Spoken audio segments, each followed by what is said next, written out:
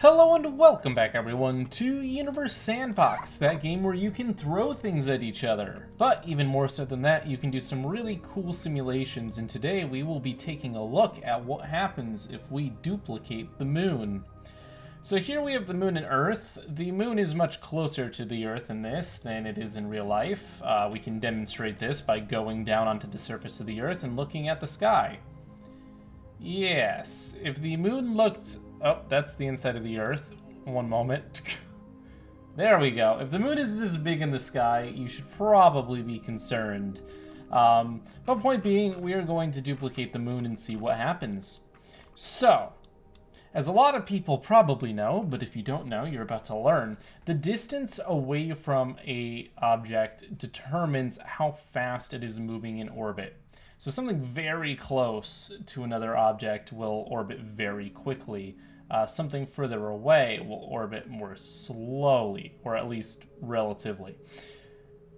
So if we have two different objects that are at the same distance from the Earth, in order to maintain that orbit, they're both going to have to go the same speed. So technically, if I copy the distance away from the other moon and put a second moon in the same spot, these two moons should be going the same speed. And if these two moons are going the same speed, you would think they would never collide.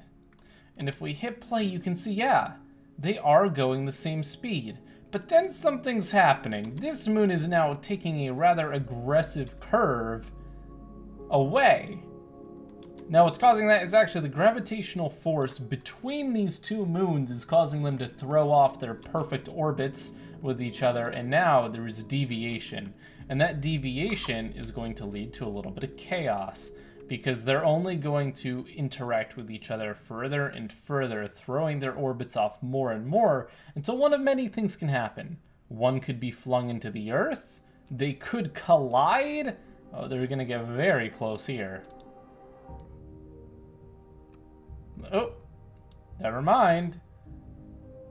But now this one is way out, and this one is much closer. So you can definitely see that them getting so close there caused them to... Oh, here we go again. Will they collide here? I think this is going to be it. I think the moons are going to collide here, and that's going to cause a lot of trouble for Earth. Oh yeah, a huge collision, and look at the amount of fragments that are about to pepper the Earth. I mean, too bad for the moon getting destroyed and all, but Earth, look at all of the damage. I really hope you do not live in South America / Brazil right now, because, ooh, not a good time. And the amount of damage this is causing would destroy all life on Earth. I mean, each of these asteroids striking the Earth are absolutely massive, and it would be game over. 100% game over. But even worse is that there's just so many fragments, and now this moon is actually just... I mean, it's not completely obliterated, but it was pushed even closer to the Earth. So this would happen no matter what, except for one case. One case. You see, if the moons are orbiting Earth in any way that isn't the same, as long as they're somewhat close together, they will interact with each other and eventually throw each other's orbits off.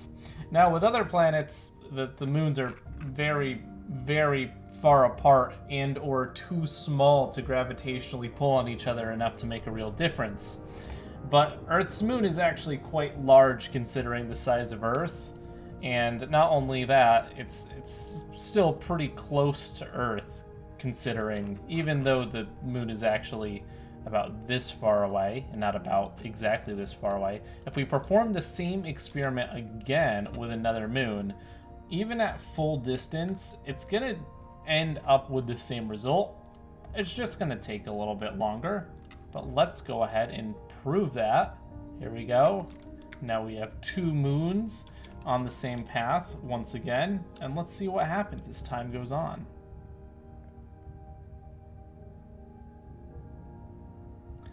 Yeah, that was actually more dramatic than I thought. I thought it would take a lot longer for them to get thrown off like that, but yeah. Look at how quickly they get thrown off balance. It's crazy. Crazy, crazy, crazy. And that wouldn't happen if there were just one moon. Well, obviously, but... Oh! They've actually... Oh, they're attracting each other so strong that they almost actually stole each other and just went away from the Earth. That was crazy. They actually recovered from it. But you can see how this is just so unstable. Oh, there they go again, interacting. But there is one stable formation that could actually form. Not in the real world, because, well, technically it's possible, but it's also not. It's like one of those things where, yes, in a perfect universe it could happen, but it would never actually happen because of the low likelihood. But if two moons are directly opposed from each other, and I mean directly opposed from each other, technically they shouldn't mess each other up. So let's go ahead and take the moon and go here. So it's important that we get this perfectly correct. Okay, there we go. Now this is properly centered. And the moons, we already know, are properly done. So if we hit auto orbit, we get 2.8 kilometers per second. And on the other moon, we have 2.8 kilometers per second. These moons are now directly opposite from each other. They're going the same speed and they are directly opposite each other, and something still seems to be off because that does not look like a straight line through the Earth to me. Universe Sandbox, what's going on here? Why is your distance negative 6,000 kilometers? If you're at 0, 0, 0, then you should be at 0, 0, 0, and the distance should be 0 relative to the simulation origin. What is going on? Something's wacky. I wonder if something broke with their latest update, because this does not seem correct. Let's take a look at the distance. No, this is still correct. I mean, it's close enough. I think... No, this one's way off now. This moon's way off. Okay, wait. So if I zero this out... I'd say floating point number issue, but these numbers are not indicative of that. I think this is right now, though.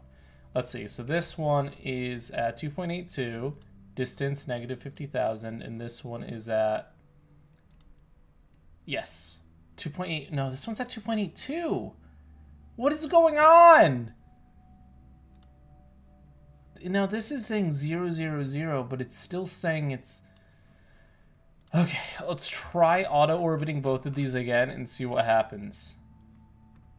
2.82. 2.82. Okay, now they're the same. Great. So we have what I was trying to do. We have both moons in a straight line through the Earth.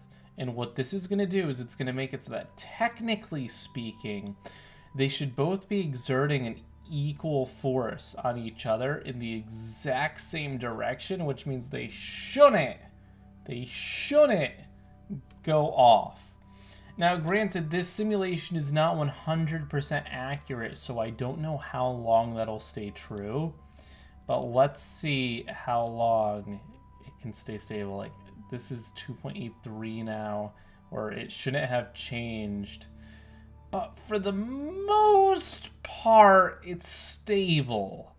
For the most part. Remember, before they got off very, very quickly.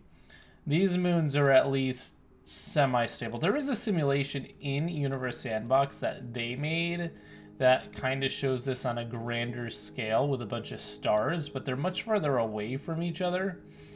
And I don't...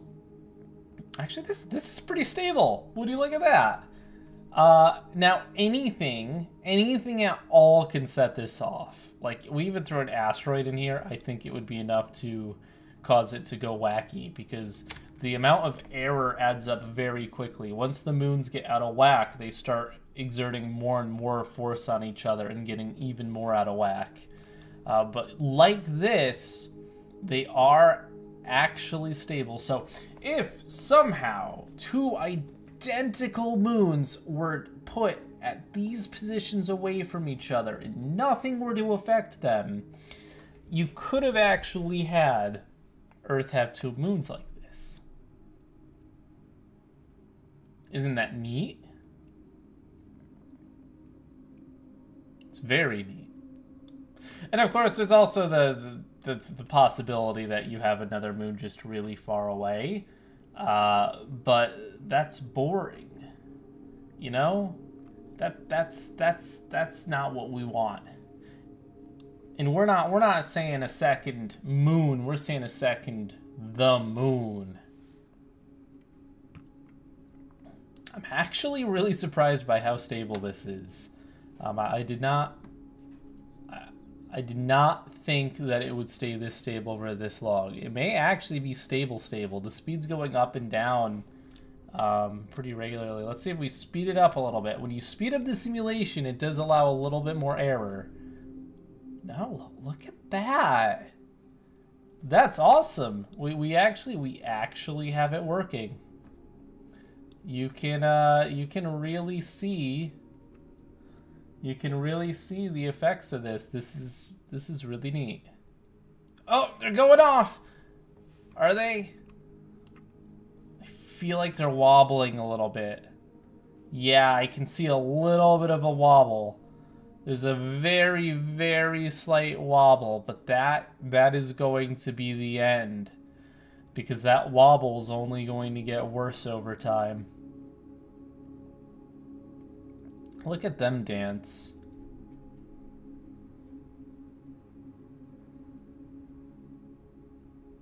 It's kind of calming.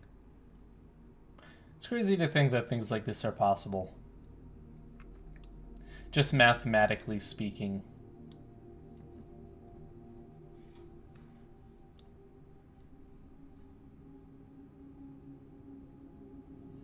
You know, even if it's wobbling a little bit, it is still really darn stable.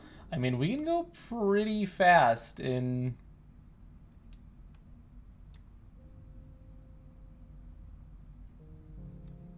It's crazy. I did not think it would last this long.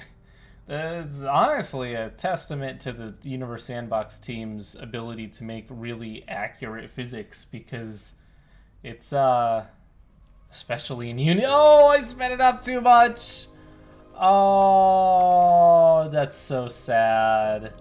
Oh, yeah, I just sped it up too much. That was my fault. But yeah, what do you like of that? We can get a stable binary moon system around the Earth. That's pretty cool. That's pretty cool.